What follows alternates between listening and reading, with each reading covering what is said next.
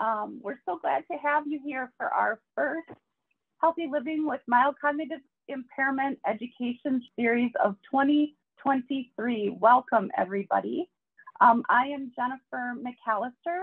I'm one of the program managers with the Alzheimer's Association Wisconsin chapter, and I will be one of your moderators today. So as you have questions and comments, please put those in the chat, and I'll be one of the people moderating those comments as they come in.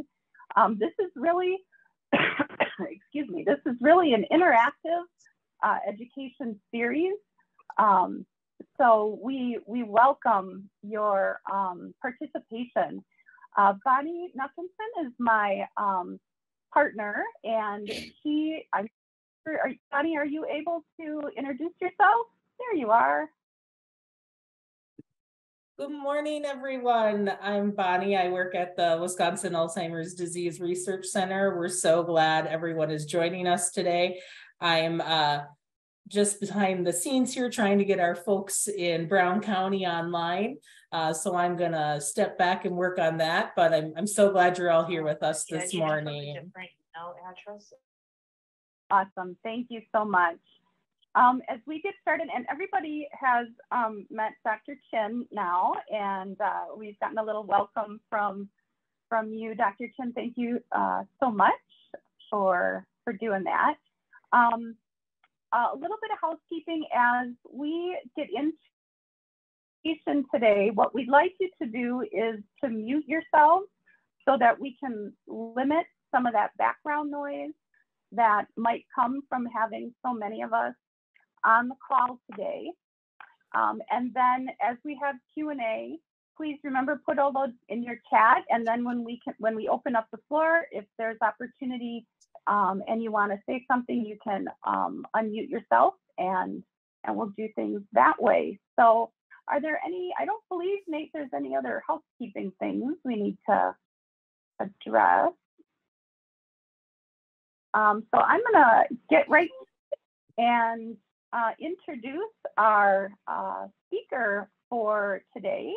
Dr. Kimberly Mueller is an assistant professor in the Department of Communication Sciences and Disorders and a research affiliate in the Wisconsin Alzheimer's Institute and Wisconsin Alzheimer's Disease Center. Research interests of hers include changes in language in aging and dementia, and interventions to maintain function in aging and dementia. So Dr. Mueller, welcome back. We've had you on before, and we're so glad that you're able to join us again as our first speaker of 2023. So I'm going to hand it off to you. Wonderful. Can you hear me? Yeah. All right. Excellent. Hi, everyone. I'm so happy to be here. This is really a highlight of my year to be able to talk with you.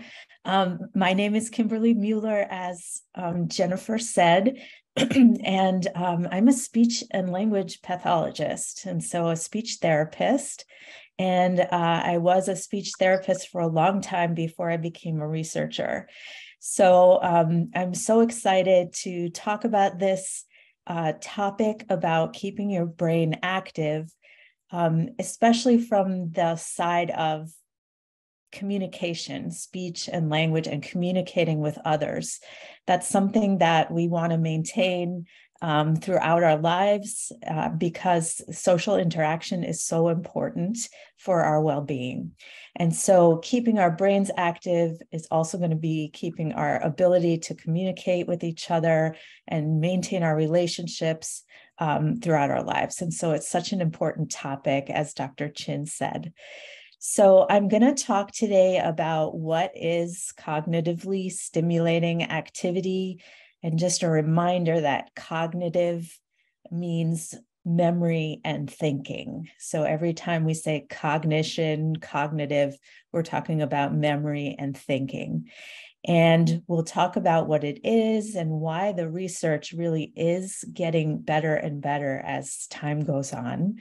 We'll also do some activities, and I'll talk about what's behind these activities that we're doing and what is it that's really engaging your brain and different parts of your brain. And then, of course, time for questions and answers. I'm going to be watching the chat as we go and making sure that that I get all your questions answered if possible. Okay, so the concept of this is backed by neuroplasticity. And so I think, many of you have heard this term before, and neuroplasticity is something that occurs throughout our lives. And it means that the brain is plastic and the brain can change. And so you can learn new things, and you can expand your knowledge over your lifetime because of neuroplasticity. But there are some keys to that plasticity, especially as we get older. It's it requires a little bit more work to build new connections in the brain. And that work is rooted in repetition.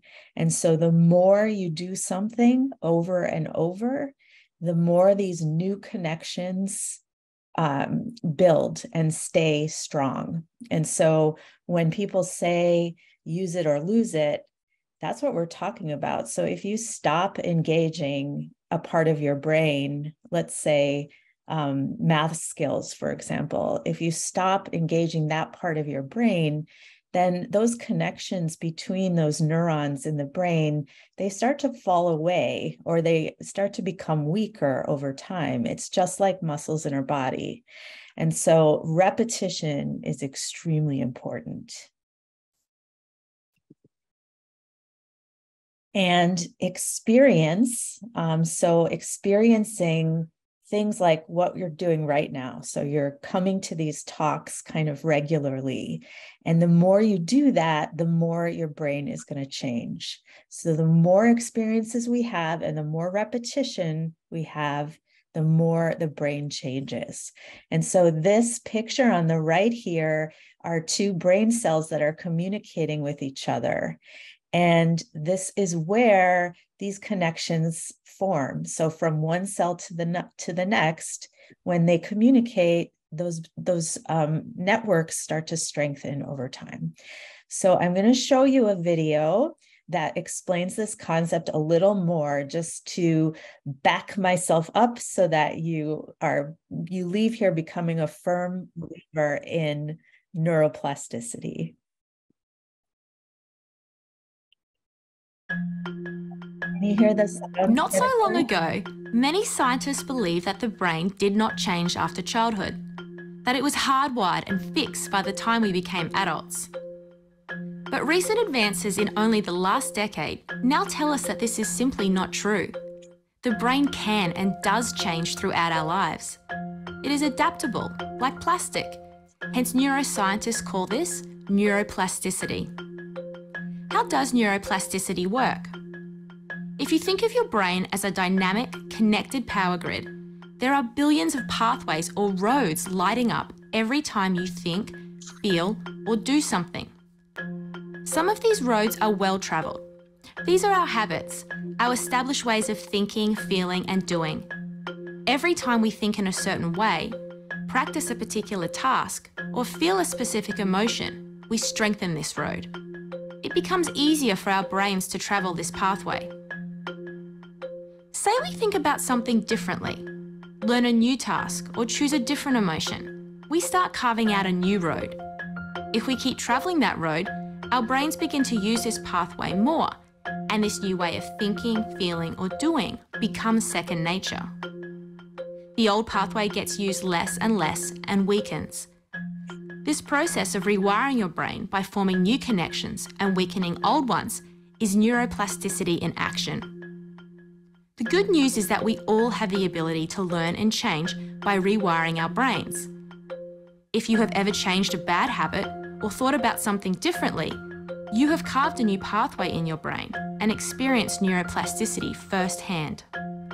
With repeated and directed attention towards your desired change, you can rewire your brain.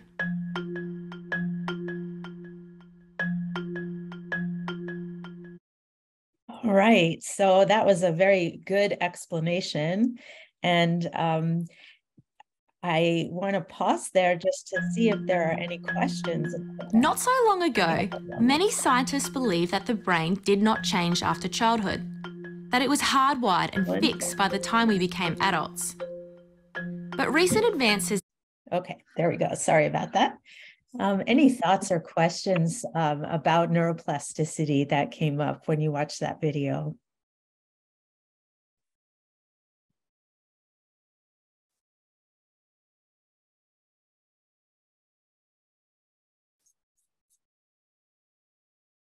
Okay, well, why don't you think about that? And if questions come up as we keep going, just write them down or think about them, and I'll answer them later. So, cognitively stimulating activities. I'm going to talk more specifically about what that means. Before we do that, I want to ask you to do a task while you're sitting there. This is called a memory palace, or a method of loci is another word for it. And this is one strategy for remembering a list. And I think a list is something we all need to remember for one reason or another. And the thing that comes to mind most is a shopping list. And so this is a technique to remember a list. And so what you do is you visualize a house or a palace in your mind, and you place the items of the list in different locations in the house. So you try to see the object in a location, and then you move to another room and you put the next object in the other room, and so on. And so this is a strategy for visualizing and remembering a list. So I'm going to ask you to practice the strategy with a short list so that you get the hang of what this is talking about. So here is the list, and I'll ask you not to write these things down because we're trying to practice keeping it in our minds. And so what you'll do is picture this house, and then picture an apple in a location in the house. It could be your house if you want.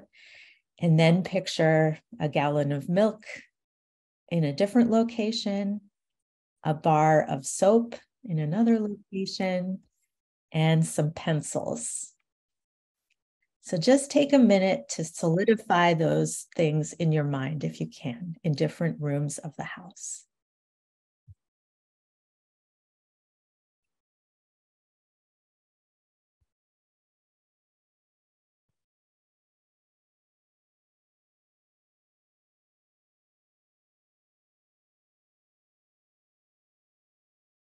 All right, so the list is apple, milk, soap, and pencils. So try to keep those objects in your mind and in that mental memory palace. I'm going to ask you about them again a couple more times. Okay, so back to our topic. What are cognitively stimulating activities? They're activities that challenge a person's ability to think. And so I saw in the chat, several of you used the word challenge. I try to do something challenging so that I can build the skills. So maybe you don't just read a book, but you read about a topic that's challenging. Or Sherry's example of kind of making herself get lost so that she can practice not panicking and practice that challenge of finding her way. And so that is what a cognitively stimulating activity is.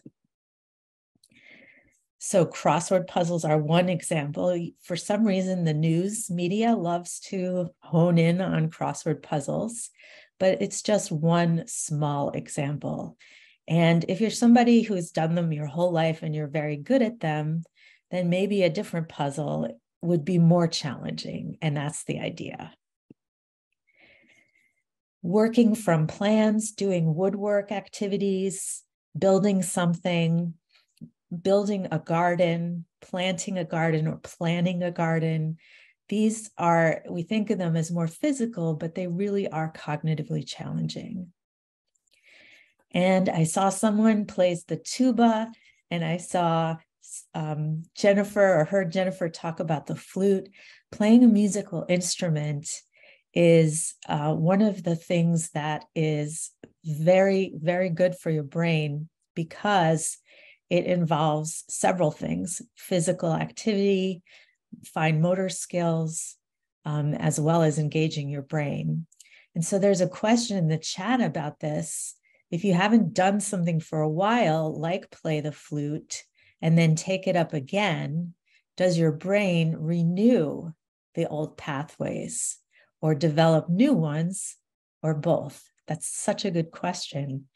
And so I think that what it will do is renew some old pathways that are still there, because I think if you picked up the flute, if you played it long enough when you were younger, you would kind of know what to do. And that's not the case for someone who's never played the flute. So that's evidence for those pathways are still there. But then if you try to play a song out the way it used to, and so that's an example of the pathway being weaker. And so by renewing it, you're going to renew those pathways. A lot of times it's going to be in the same regions of the brain. So part of our right side of our brain is really wired for music. And so it's going to strengthen pathways from the right hemisphere to the left hemisphere. And it's just fascinating about music. The other thing about playing an instrument is that it requires that repetitive practice. And when you repeat something over and over and over, it becomes a habit. And when you think about memory changes to people who are showing changes to memory that is outside of what they want or expect, one thing that does stay stable, even if you're showing a change in memory, is skills and habits like that. And so the more you can build skills and habits, things like that become automatic, the stronger those memories are going to remain, the longer they'll remain in your brain. Okay, so I talked and talked. So now picture that memory palace and that path you made with the different objects in the different locations. And what were the 4 words on the list? Apple, milk, soap, and pencils. Excellent. So that was apple and soap and pencils. I think there is one more. Milk. Thank you. Okay, milk. Did everyone did everyone recall some of those too? And I think more than did you recall them is, were you able to sort of see them in this memory palace, is another really important question.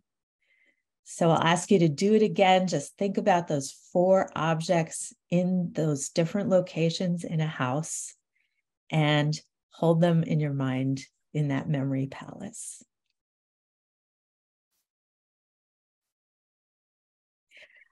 Kathy had a different strategy, which we will also talk about, which is a mnemonic device. So a mnemonic device is taking the first letter. Wait, let's see. I remembered MAPS, just the initials. Can you say more about that, Kathy?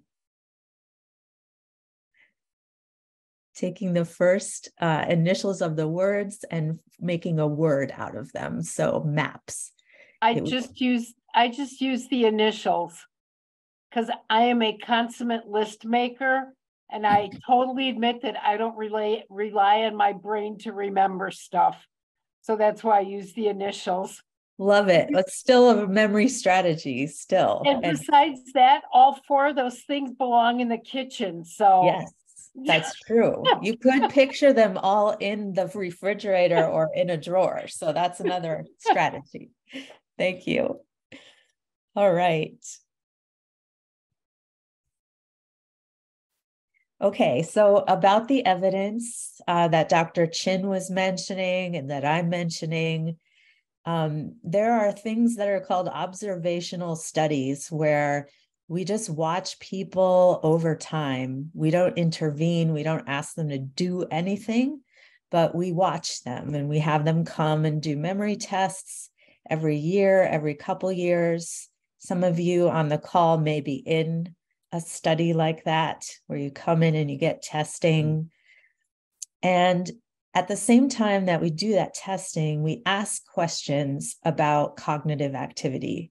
So how often do you play games like chess or bridge, or knowledge games like Wordle or Words with Friends?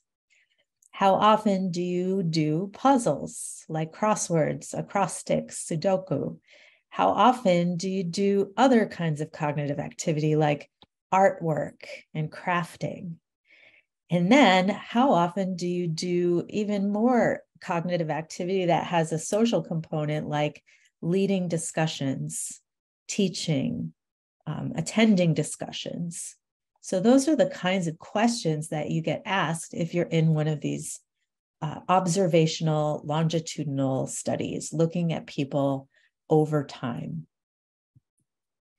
And there's just so much evidence, and it just keeps coming out more and more and more, especially as understanding Alzheimer's disease and other kinds of dementia becomes a priority. More and more studies have popped up and do this kind of work. And so this is an older study back in 2002, and it's really, one of those seminal studies where the Catholic nuns, so the nuns study, which you may have heard about, there was a site here in Wisconsin, observed Catholic nuns and priests and brothers for a period of time. And the nice, wonderful thing about this study is that they all live in kind of a controlled environment.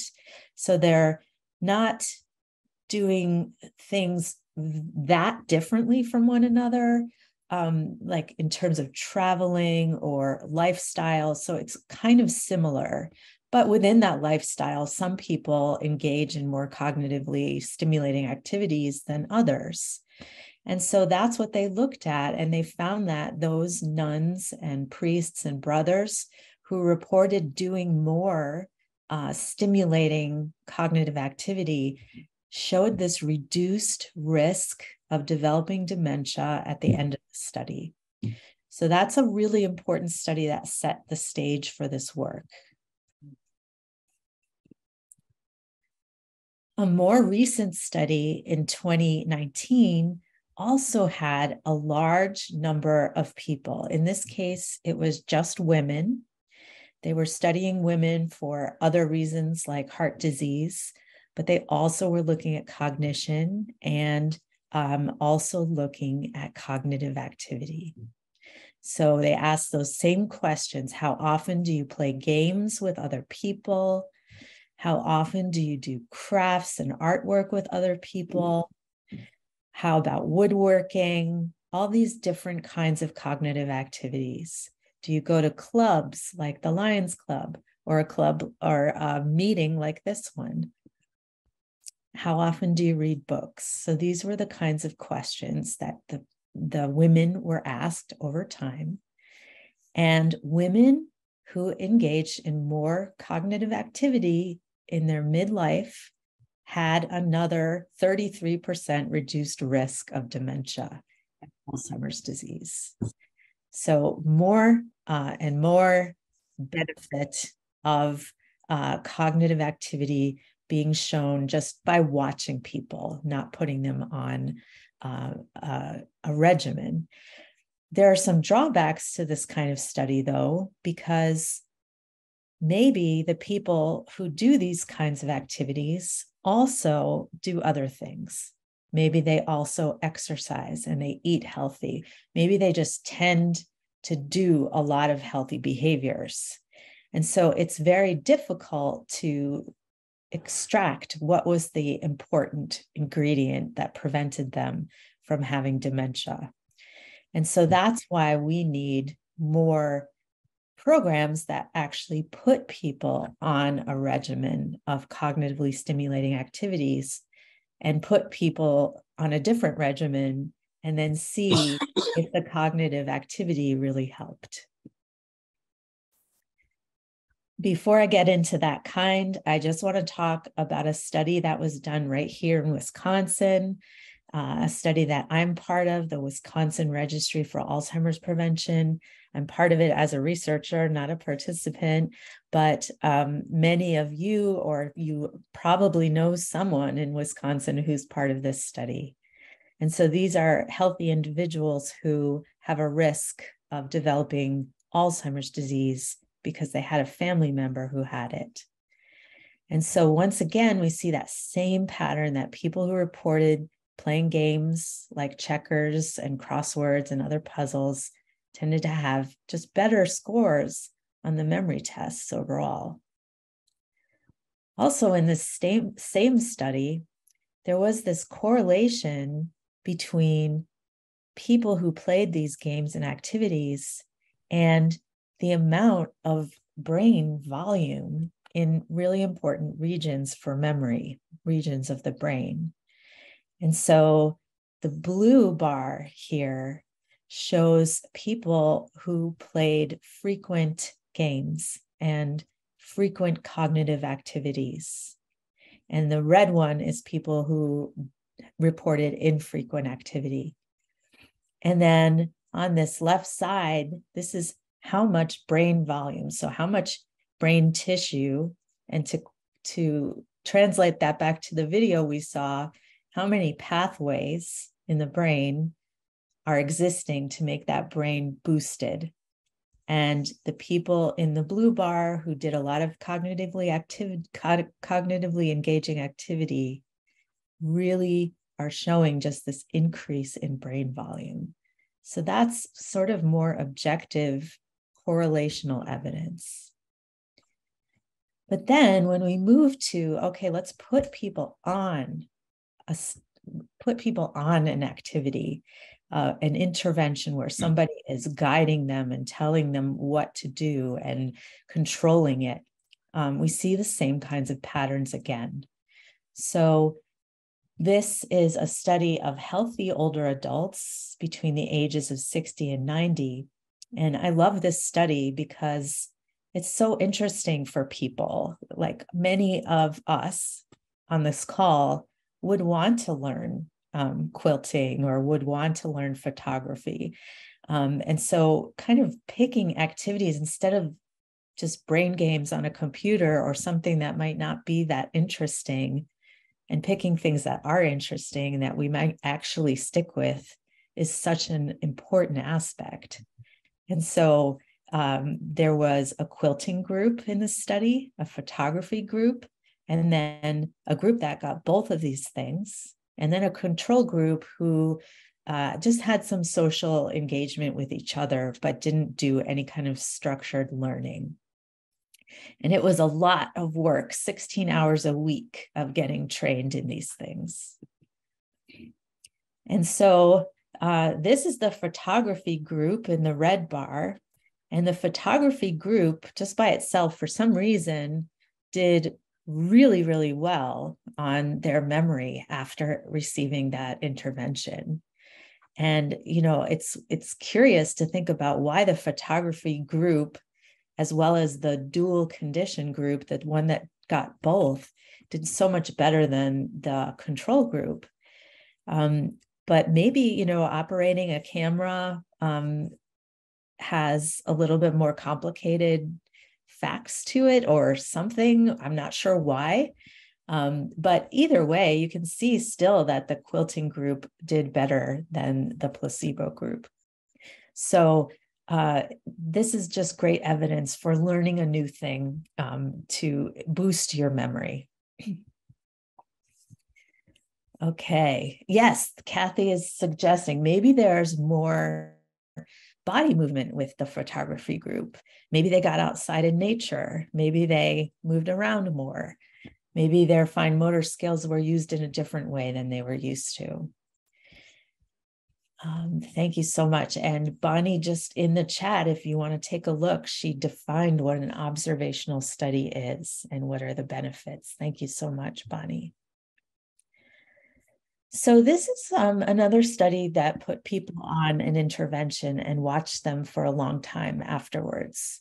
And this is, again, healthy older adults, 65 to 94. And this had 10 sessions of training on memory and reasoning and speed of processing.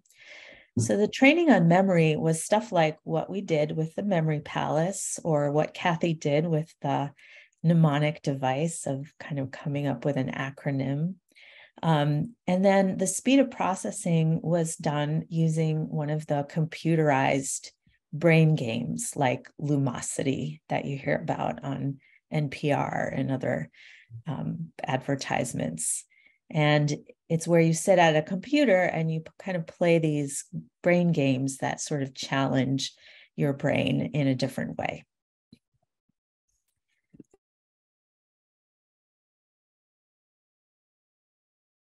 People who did the cognitive training, you won't be surprised, but they basically did better than and the thing they did the best on was speed of processing.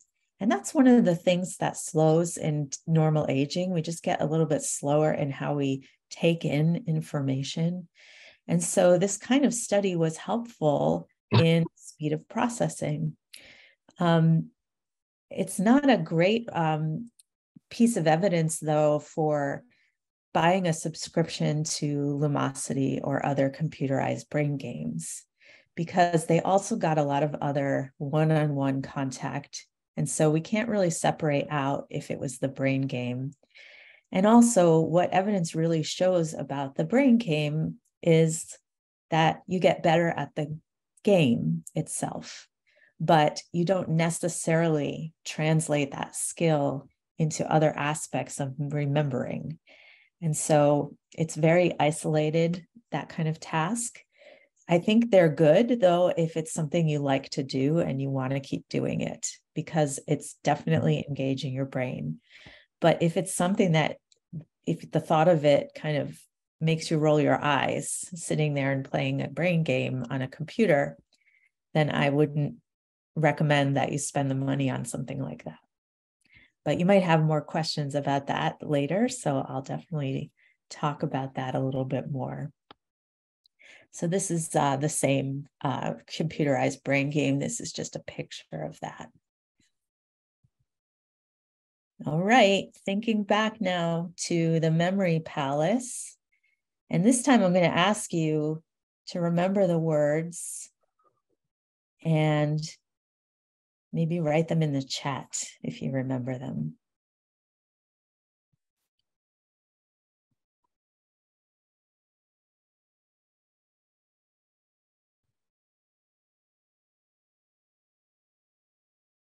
What 4 words are we talking about? Good question. So, do you remember the 4 words that I asked you to put in the memory palace in the beginning? Oh, I see. I wasn't here in the very beginning. There we go. Okay. I had a class, so I was there lost. There we go. That makes sense then. Okay. So I'll tell you what.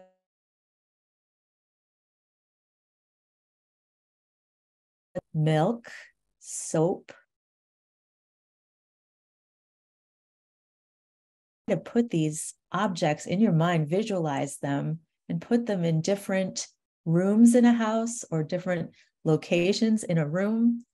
So you might even, as Kathy mentioned, you might even picture an apple where you normally keep apples in your kitchen. and picture the milk where you normally keep milk, and kind of visualize yourself grabbing those items. All right, we're going to move on again. So those words again were apple, milk, soap, and pencils. So try to keep them in mind. Other studies, I'm just giving you a list right now that show kind of the same thing that we're talking about, are with a dance training study, an acting and singing training study, computerized training plus music lessons on top of it, training on how to use an iPad,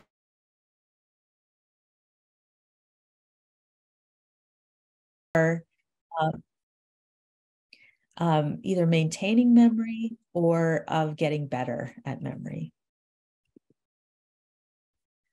So the message behind this is to keep your brain active, choose activities that you want to do, and just as the question in the chat, revisit things that you used to do, because some of that pathway is still there. And so if you revisit, it's going to be easier to relearn, but it really, really requires a lot of repetition. So someone else mentioned this in the chat, that cognitive activities that have a social component are really giving you a double bang for your buck. So we know also that social activity, engaging with other people, is very good for our brains and for longevity, living a long life. And so combining the two seems to be extremely beneficial.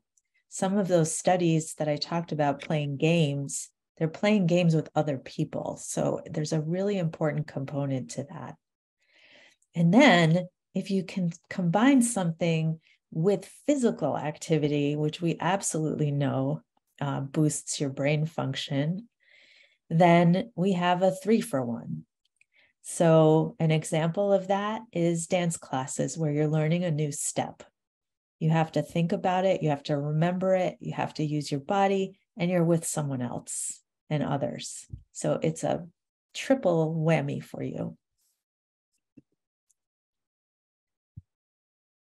Now, another thing about both getting older in a typical way, but then also in people who are facing kind of memory changes that are outside of typical. One thing that we can rely on for quite a while is our long-term memories.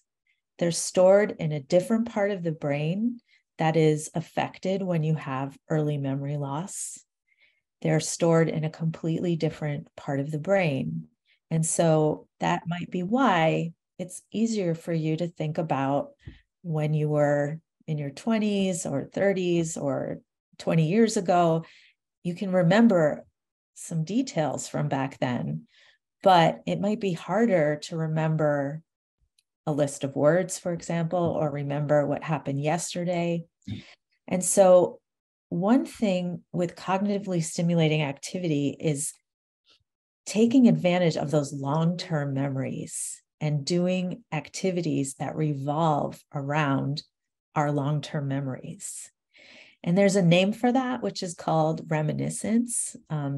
We definitely like to reminisce in our lives in general, but this is a specific therapy type called reminiscence therapy.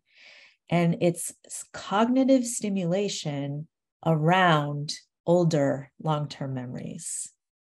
And there's really strong evidence for cognitive stimulation based in reminiscence as a way of maintaining thinking skills. And we see this across the lifespan. We also see it across the spectrum of cognitive decline in people. And so it's a really important thing to think about, especially if you're a caregiver for someone who's showing real memory declines. It can be a really wonderful way to re-engage with them about something that is salient and important to them. So right here, I have a website that is called archives.gov. And so it's the National Archives. And in that website, there are thousands of pictures from any time period that you can print out, you can download them, you can just look through them and have a conversation around these activities, these older memories that people may have. So here's one example. And just for our activity right now, I'm wondering if any of you recognize who this is in the picture and maybe what this scene is describing. Hello, I'm on my computer.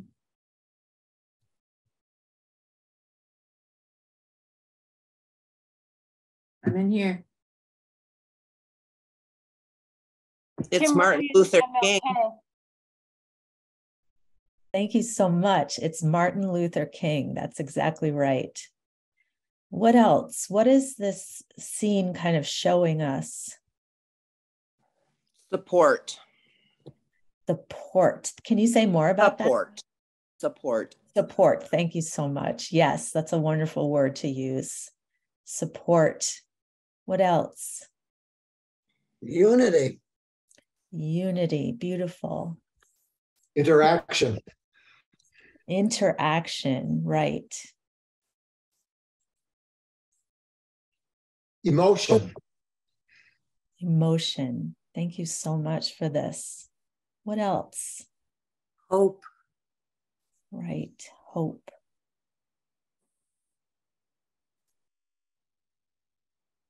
Does anyone on the chat or in the call remember kind of this time period and what was going on? Sure do. Very much a time of unrest. Right. And Teresa says Stokely Carmichael is also there. So you're recognizing other people as well.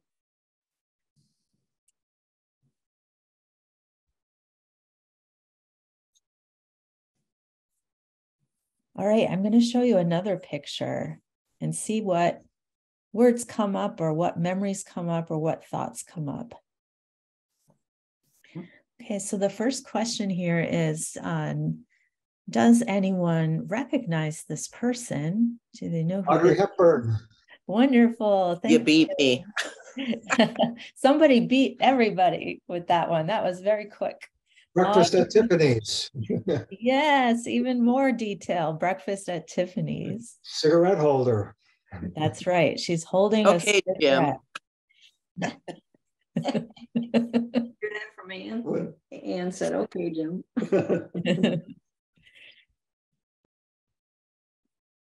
Anyone remember what this movie is about?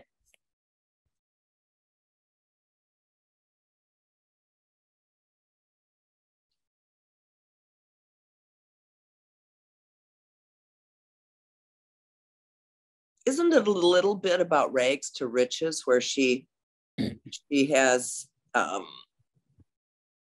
she finds this guy? I can't remember it that well, but seems to me like that was part of what it was.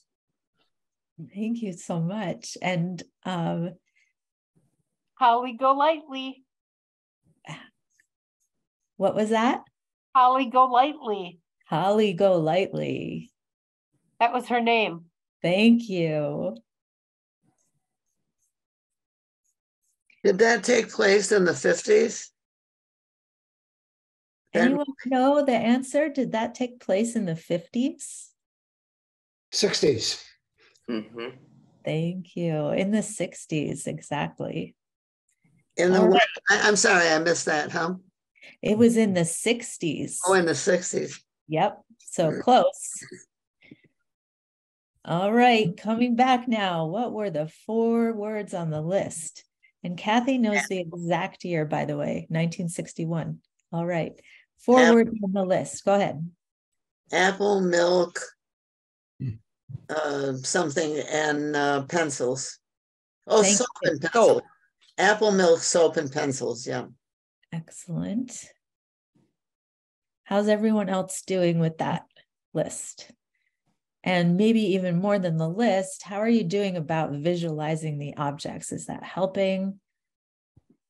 Or what aspect of this is helping is another question.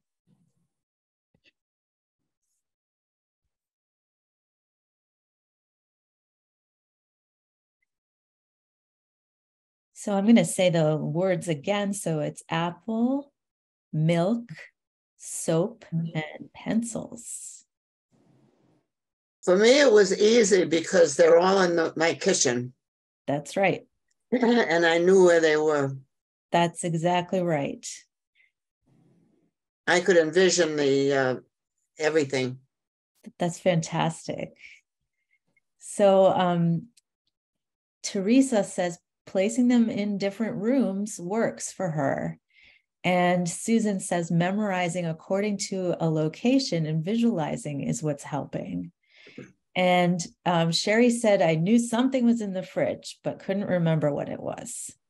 So it really takes a lot of practice to be able to use visualization. And also, you should note, it's not for everyone. So some people don't have that tendency to be able to visualize things in their brain. So it's just one strategy, whereas the other wonderful strategy is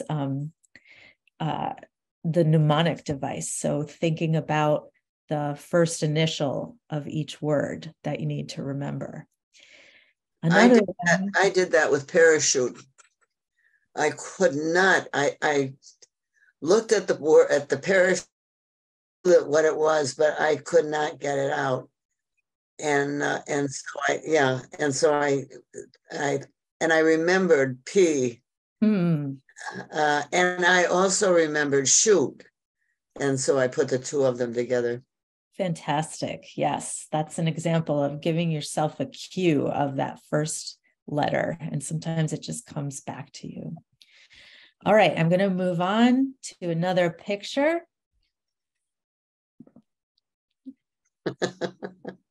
So the 50s probably, yes. And what this picture says, if you can't see it, it says, you mean a woman can open it? And so, so the first question was, around what time frame is this picture? Think about that. And anyone make out what she's holding? Del Monte ketchup. Del Monte ketchup, exactly. Twist top caps, probably. That's right. Twist top caps back then. Glass bottles. That's right. So noticing like what cues are in this picture that make you think about the 50s? How did you know it was the 50s? And so you said a few things such as the glass bottle, the twist cap. What else? I looked at her hairstyle. Yes, her hairstyle, maybe her clothes even.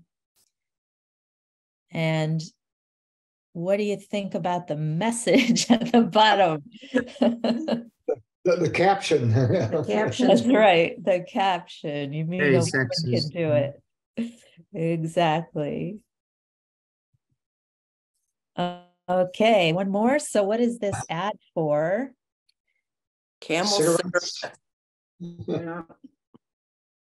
What has changed? Yeah, what has changed about this message? What the message says is, and I'm going to ask someone on the chat to kind of chime in if you can. The message says, more doctors smoke Camels than any other cigarette. And so does anyone remember a time when that was the message, that Yes. even doctors smoke cigarettes and it's all okay? I do.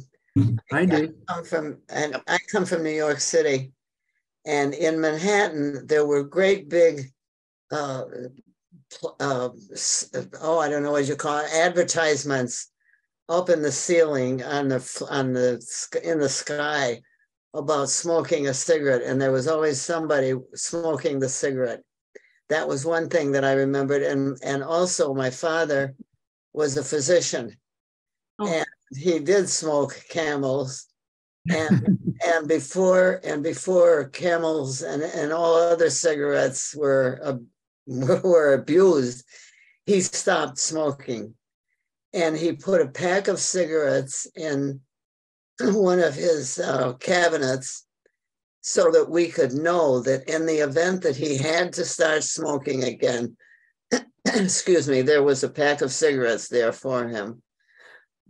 But I tell you, he drove us nuts because we were all smokers, and he had stopped. And he was ahead of his time, right? He was definitely ahead of his time. Yes, he was a very good physician who stopped smoking.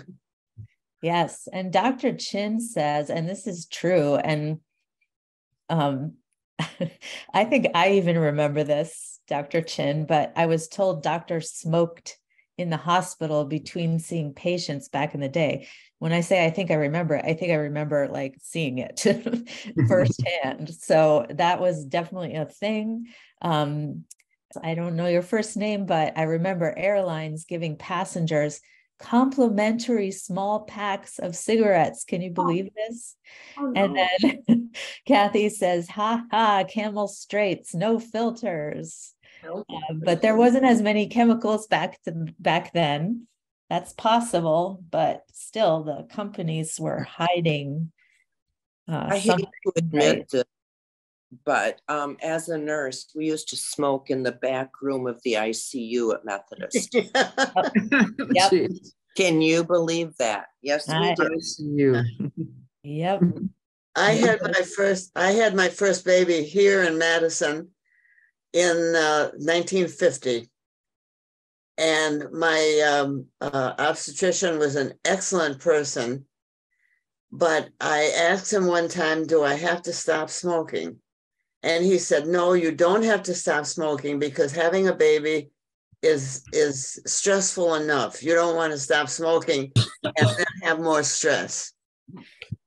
Yeah, I think that definitely was a message that was going on.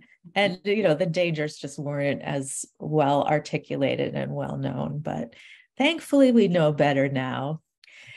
So another place that we can grab pictures from, which can make things even more relevant to those of us who, and I say us, but I'm also from New York City, but from those of you who are from Wisconsin and spent your whole lives here, this is another great resource, is the Wisconsin Historical Society.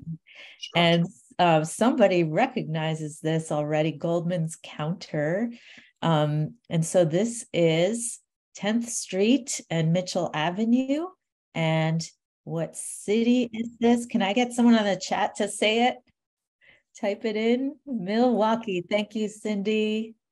Yes, Milwaukee.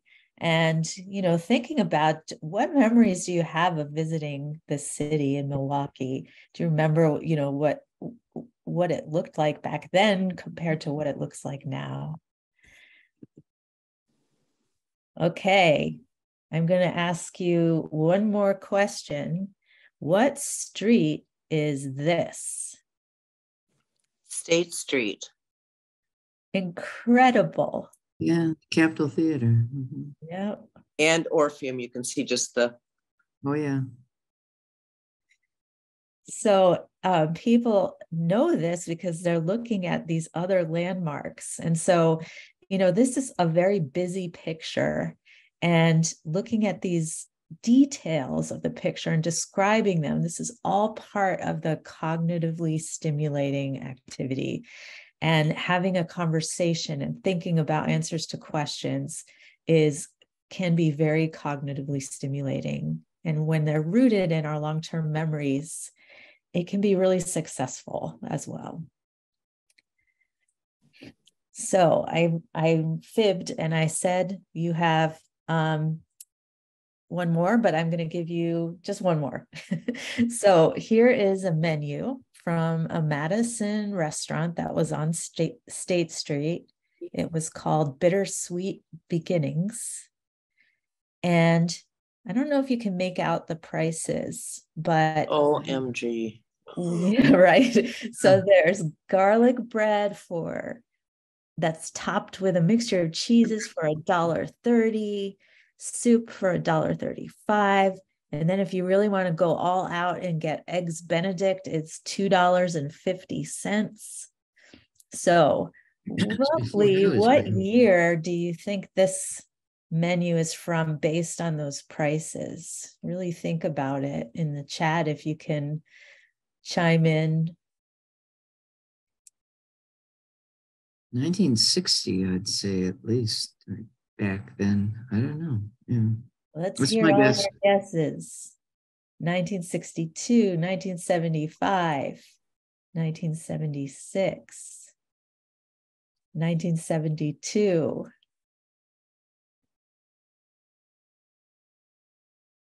Any other guesses?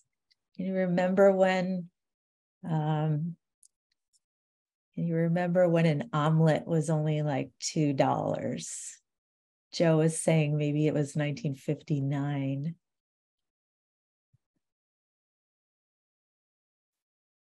I don't even think I wrote it down. I said 1960, so I'll stick with that. Yeah, you'll stick with that. I think if anybody has Google on them and can look this up, but I think it was around 1972, something like that, or 1967, one of those.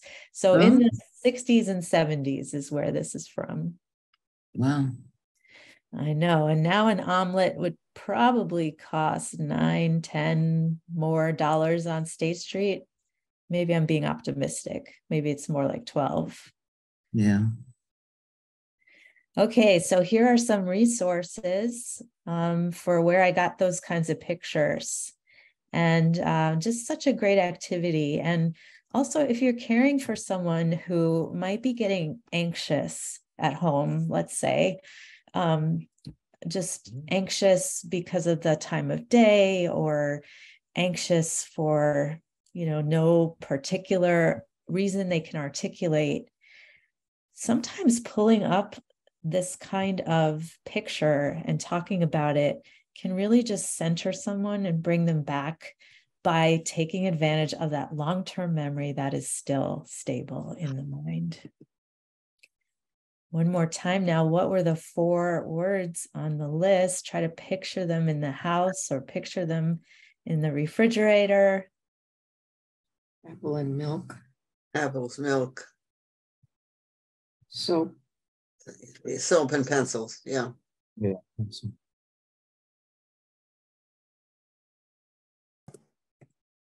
Wonderful. Apple, milk, soap, and pencils. Mm-hmm. Fantastic. So this is a way of really challenging yourself. Writing lists is such an important strategy, and I'm not advocating that you stop writing lists. Definitely not. Using as many supports as you can to help remember, and as we all need supports because there's so much information coming at us all the time. So writing lists is a really important strategy, and putting things on the calendar and all of that. But if you want to try to really challenge yourself, you could try to memorize a short list like this. And maybe you have the list in your back pocket somewhere. And when you get to the store, you try to do that visualization and see if you can rely on just your memory. And then if you can't, you can pull out the list from your back pocket. All right, I'm going to just list a few more ideas, but then I really want to hear your questions. If I can help at all, I will. Just a bunch of other ideas. And I guarantee you, if you have an idea of something, it's probably a cognitively stimulating activity. If it's something that would engage your brain in a different way than you're used to, then it is cognitively stimulating. Sometimes people ask, like, what about watching TV? Is that cognitively stimulating? And it is to a point if you're learning a new thing or you're, watching a new episode of a show and you're, really working at engaging in that. But the downside is it doesn't involve other people and it doesn't involve any kind of activity of your body. And so that's a drawback to watching TV, but it's certainly not a bad thing. And depending on what you're watching, you can really learn a lot. So, but thinking about it in a different way where you're engaging your social skills and your body is really key, I think.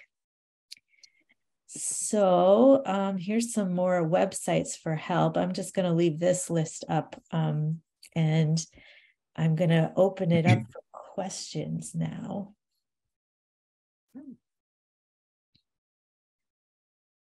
So one question I see is, are there any suggestions on how to remember a series of numbers? So that's really different because it's a little bit harder to use visualization for something like that. And so one thing that I demonstrated with you today, in addition to the visualization for the list of words, were two other strategies that are built into that. So one was repetition. So I kept coming back to it. I kept saying the words over and over. I kept asking you to try to recall them. And so that's repetition. Another thing I was doing was spacing the time out between when I was asking you to recall them. And that's a strategy called spaced retrieval. So you kind of start with really small intervals of trying to memorize and then recall. And then you get wider and wider in terms of the time. So remembering numbers, a string of numbers, let's say you want to remember a phone number, right? So that's 7 digits. So the way to do it is just repetition, repetition, repetition. And having someone with you to help you kind of work through that in increasing time intervals is really helpful. But another thing, if you're trying to remember a phone number, you might want to break it apart. And so work on the first 3 numbers first. And so repetition, repetition, you could set a timer. And then when the timer goes off, try to remember it again, and then so on. And then remember the second set. And then you have the 2 sets together. So that's another strategy.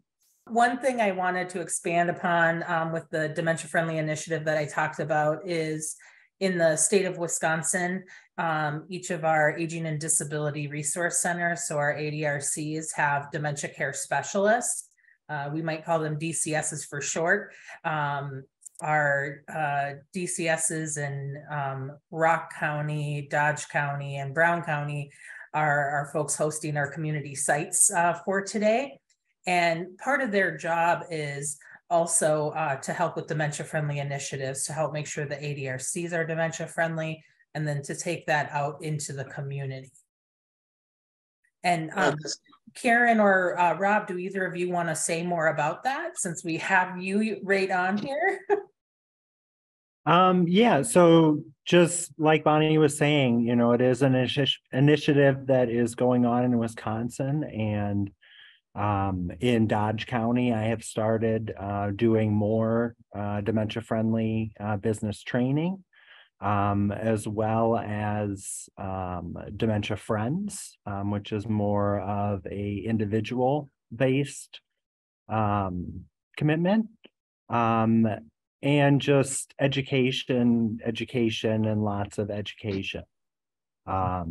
And starting really with those basics of what is dementia, what is mild cognitive impairment, because those are the things people need to understand to begin with, and build off of, and so that's something that as dementia care specialists across the state. We're really focused on.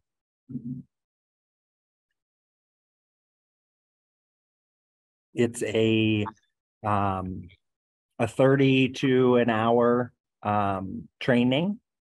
There's no cost. The business has to, want to do it.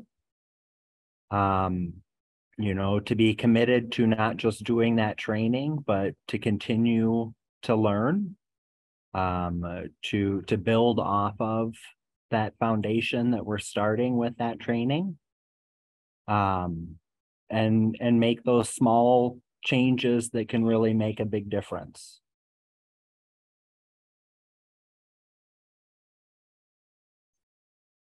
That's wonderful. Thank you very much, Rob. Karen, is there anything else you want to add or talk about from Rock County?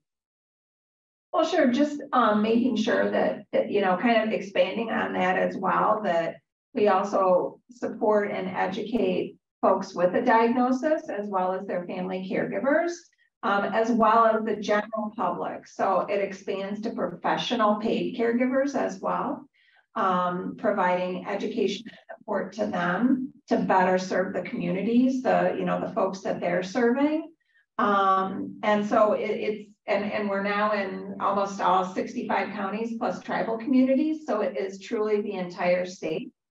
And there is nothing like it any other place in the United States. So we're very lucky, in addition to the UW system of research and memory clinics, to have that type of program available for folks. And if you need to connect with the ADRC and the dementia care specialist in your county, please do so. When you have questions, you need further support, you're looking for a support group, a memory cafe, upcoming events like what we're doing here in this MCI series, contact us. Please get in touch with us so that we can assist you with what it is that you're looking for. Thank you so much, Karen. So we're getting close to the end of our time together. We've had such a lively discussion today. It's been wonderful. And Kim, thank you so much for everything you shared. Greatly appreciate it. I want to go ahead and start to wrap us up. Once again, just a pleasure to be with all of you in this space this morning and spend this time together. Brings such joy to my heart that we can all come together and share strategies for success and learn great information. I feel like I should start to play the piano again or something now. I don't have one here or a keyboard, but you never know. Just a couple things as we wrap up. We will be having 3 other sessions this year. Many of you registered for them all at once. So we will send you a reminder email as it gets closer. So you have the link again. If you're at the community sites, thank you so much for coming and joining us in person. If you live in or near Rock, Jefferson, Dodge, or Brown County, and you'd want to join them in person, please consider doing so. Then from there, you could join in person if you want. You can get the information from our website of how to register to come in person there. And Jennifer, do you want to briefly talk about living well with chronic conditions, the next session coming up? Yeah, thanks, Bonnie. Living Well with Chronic Conditions is an evidence-based program that we provide through the Alzheimer's Association in partnership with the Wisconsin Institute of Healthy Aging and actually Milwaukee County's Aging Services. So it's a program that is opened up to anyone who is experiencing mild cognitive impairment. You can take part in that series on your own, or if you have a support person, a care partner that you want to join in on that conversation with you, we recommend that. It's a 7-week program, and we just wrapped up our winter program this week on Wednesday, and we had excellent discussions around all of the topics that we talk about in these education series here. So it's a nice complement to what you learn about here. We just take a deeper dive and find ways to make that actually applicable to what you would like to do to continue living your best life. So there is no cost to take part in that program. If you have questions, just reach out to me specifically. Bonnie always has that information available to all of you. Our next class will be starting on October 5th. So we already have some folks registered for that. So if you're interested, please give me a call and we'll get you signed up. Thanks so much, Jen. We have recorded today's program. We do edit out all of your pictures. So for the recording to be available, it usually takes about a month for our communications team to be able to edit and do everything we need to do to then post it on our website. So we have that available. I will send a email to everybody who attended today that has the slides and the information talked about, and more information about living well with chronic conditions, along with the websites that Kim linked in her PowerPoint today. So we can all have that information. Thanks again for joining us. Hope you guys have a happy spring and a good weekend. Thank you. You too. Bye, everyone.